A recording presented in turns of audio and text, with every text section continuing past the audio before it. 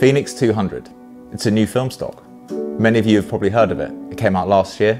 It is created by Ilford, who are masters of the black and white film world. However, this is their first colour film. From what I've seen from others, this film is pretty unpredictable. I think it's still very much in the development stages, but fair play for having a crack at it. It's not an easy thing to do. Film has been slowly dying a little bit, and actually they're keeping it alive.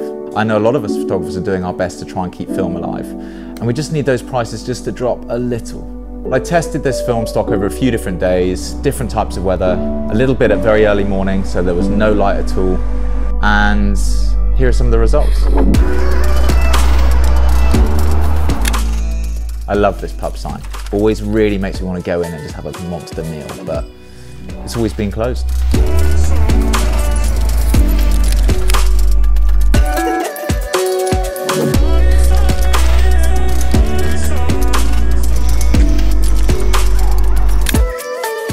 So most of what you're seeing now is captured around Fulham, and there's not a lot going on in this area at this time of day, but it was nice to roll off a couple of shots.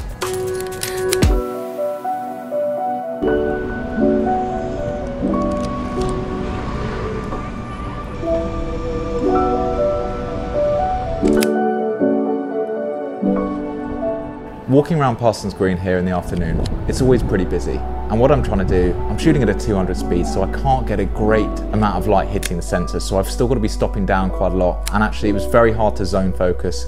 But these are just a couple of passing shots that haven't really led to much. It was still worth trying them out.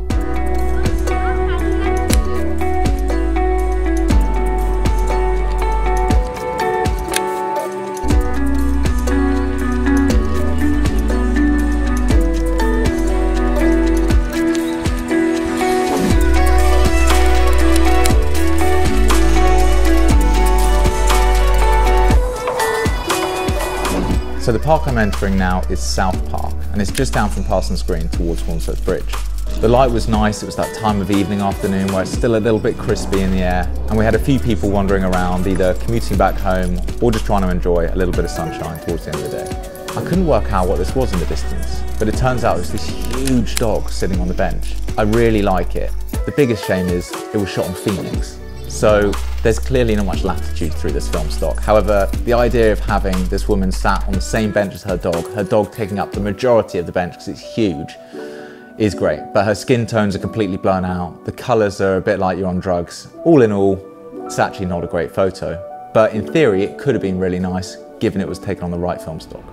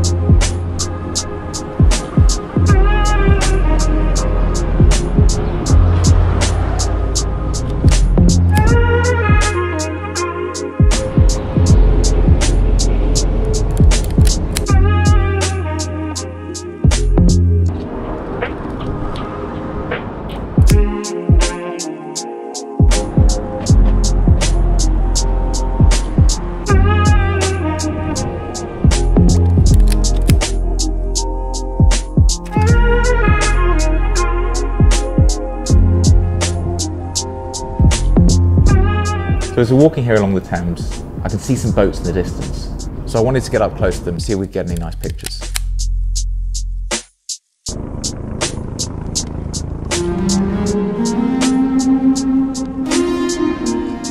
One thing you can see from these images is there's a bit of a red cast being pushed across everything. And I'm not sure if that's because the sun was pretty low and it was testing the dynamic range a lot.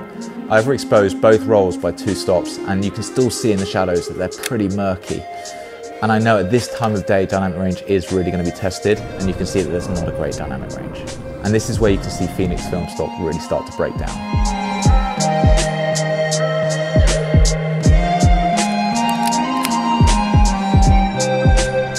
So I stuck around here for a little while, caught a couple more, and also noticed that the Battersea helipad down the Thames was pretty busy. And so I wanted to wait until one of those was flying over and try and capture it within the frame, and that's what I've done here.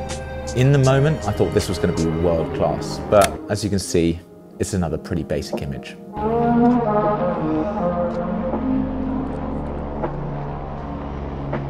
It's got to that point of the day where sun's just going in 200 speed on the film, so it's not necessarily going to be coming out nicely. And that one with the helicopter, I just lost the light just before, so I have no idea what any of those exposures are going to be like. And also, I reckon that dynamic range is going to be really tested there. So day 2, an early morning start. And if you've seen my cine still film, you'll know I'm not great in the mornings.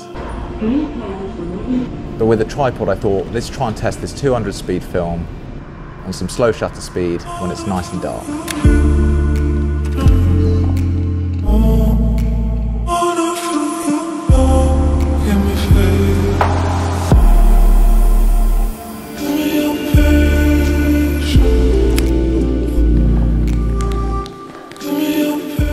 Now this strip we're walking down, I know it's incredibly cliche and a lot of photographers shoot here, but not a lot of them shoot here on film, on a new film stock, on a tripod, at night. So I thought I'd give it a go. And again, the dynamic range has been really tested here. In theory, with something like a Cine Still 800 or a Portrait 800, this shot could have been really, really nice.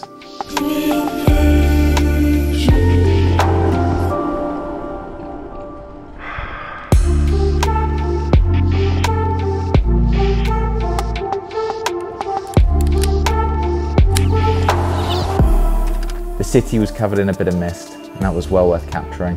As we arrive at Tower Bridge, you can see in the sky there's a nice glow starting to appear. And that was only going to get better the more the morning went on. Again, for these shots, I just wish I had a film stock that had a bit more latitude and a bit more detail.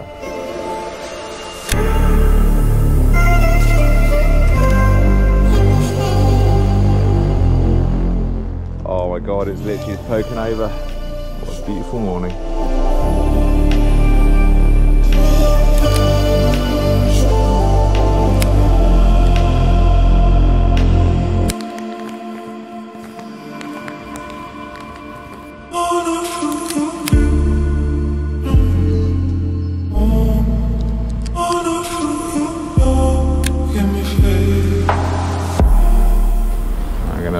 Straight into the lawn again. Yeah, the sun has kind of taken over this one. Not a lot we can do about it. It's just a very warm sort of sepia glow that kind of just demolishes the rest of the image. Once we felt the sun had come up enough, it's time to head to the other side of Tower Bridge, to Butler's Wharf. Butler's Wharf is an awesome place, and if you're a photographer or filmmaker, you should definitely go shoot there. There's also some great hidden areas there with some wicked vantage points, and here is one of them.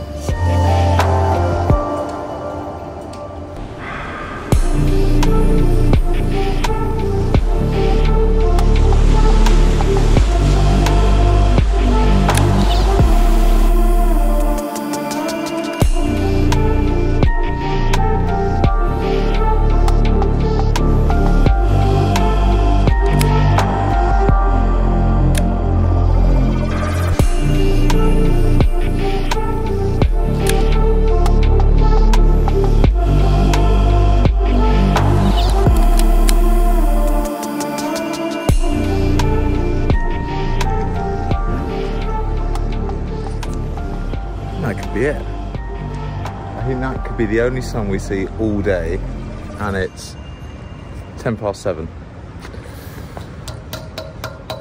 It's not ideal. I think maybe what we'll do is we'll go into this building behind me, which is Butler's Wharf. There's some nice images in there. I just need a little bit more light though, so maybe a coffee and then we'll come back out.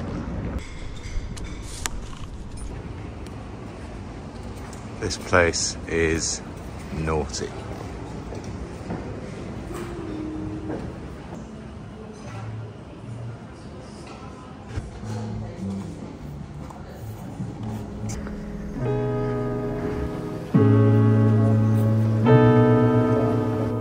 It's been an interesting morning. I'm a bit nervous because we've been shooting HARMAN, and from the results that I've seen, HARMAN seems to be quite unreliable. It's a very new film stock, came out last year, and results have been really mixed. So there was definitely some nice opportunities earlier. I think we've slightly run out of that light, and I'm not quite sure what to do yet. I think we'll head back to London Bridge, try and burn off the last 10, but we're at 200 speed, and it's going to be an overcast day, so it's going to be a bit grey, and I don't really think we'll have the light for it. So chill out for a little bit and finish the coffee, take in the morning, and nice and quiet. and we'll see where we get to.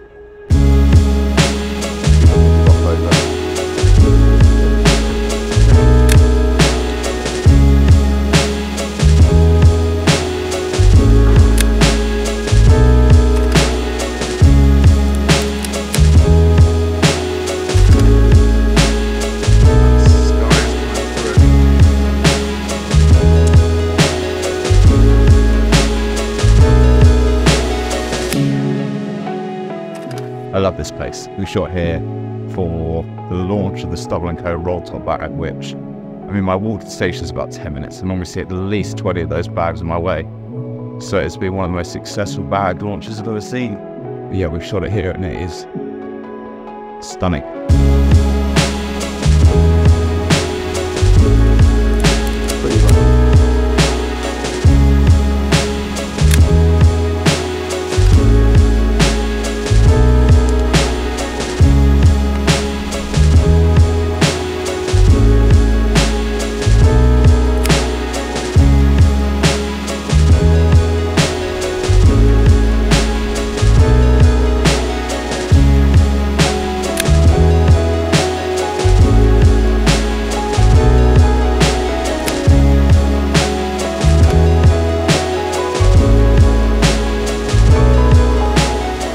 Doesn't that look like a lovely place for a pint?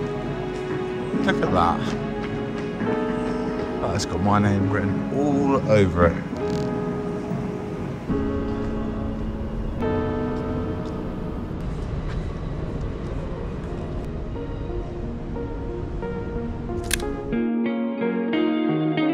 As soon as I left the Thames and started heading back towards London Bridge, the commuters are in full flow now. It's pretty carnage.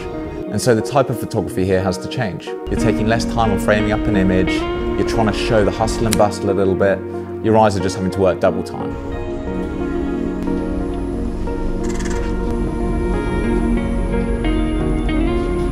See how this goes.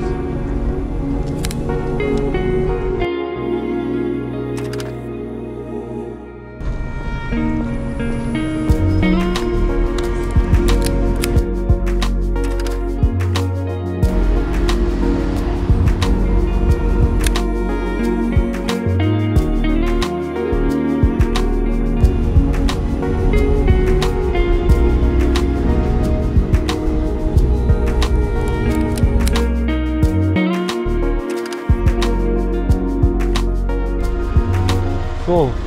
Down the 60 shutter, 200 speed is not the one today.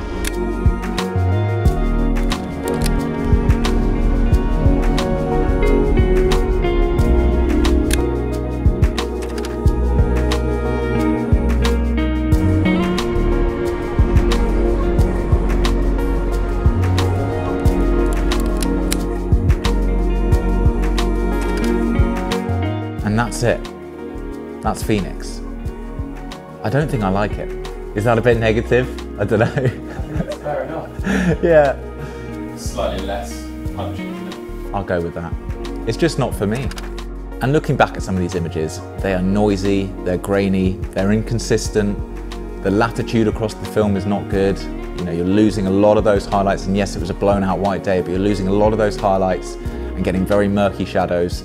And all in all, the detail isn't there either. So I can't really see where I would want to use Phoenix again, but as a film stock that is going through development and testing, and it's a lot cheaper, it is kind of worth it for a few fun shots. The colours are very vivid and often a bit off-putting, but if that's your style and you quite like that, then go for it. But it's a bit unnatural and it doesn't quite suit my workflow. So if I had to give this film stock a rating out of 10, I'm gonna put it down at a 3, but I've seen worse. So have you shot Phoenix? What are your results? I'd love to know where you shot it, what environments are best to shoot Phoenix, and also, are you finding better results when you push the film or pull the film? With all that in mind, it was still really good fun. There is no bad experience when shooting film, even if the photos aren't going to turn out how you expect them to. The only real way if you know if you're going to like this film stock is go pick up a roll yourself. Go shoot it, have fun with it, and let me know how you find it. And I look forward to seeing you in the next one.